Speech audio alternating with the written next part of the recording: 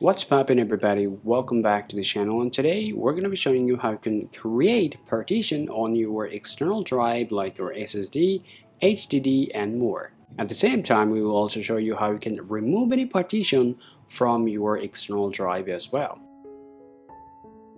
Now, creating or removing a partition on your device is really easy if only you know how you can do it, okay? Now, if you're gonna do that, the first things you gotta do, of course, you have to connect your device with your M1 Mac with macOS Monterey and then go ahead with the process, okay? Now, go ahead and open up your Spotlight search and type disk utility, okay? Open up your disk utility.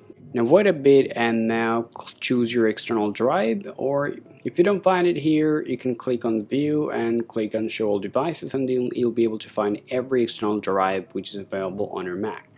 Choose the first one and now click on partition, okay? Now click on right here. Now once you're here, you have to choose how many partition you want to make and at the same time where you want to use your external drive, okay? Now first of all, create your partition. Now to create it, come down here, click on plus and click add partition and create how many that you actually want. So create the 5 partition from here. Now once you've created, now you have to choose the format.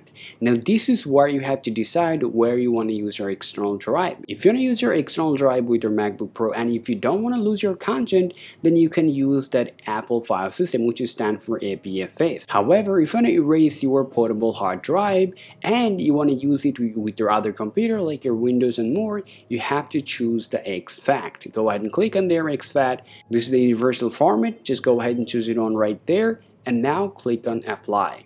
Now click partition, and now it's going to take a while and it will create the format and you'll be able to see on your desktop.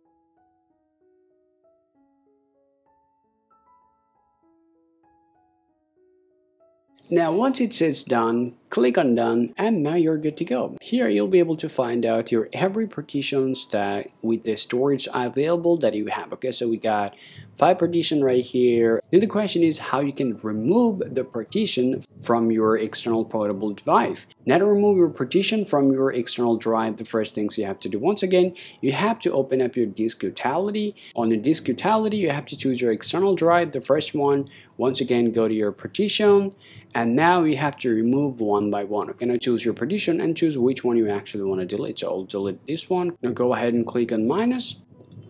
Now do exactly the same work for every partition that you have right now. So I'll do this as well.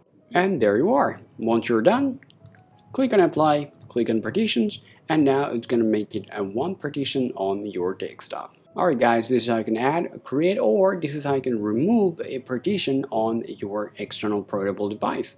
Hope you find this video useful. If so, drop a like and subscribe to the channel. Thanks for watching, and I'll talk to you later.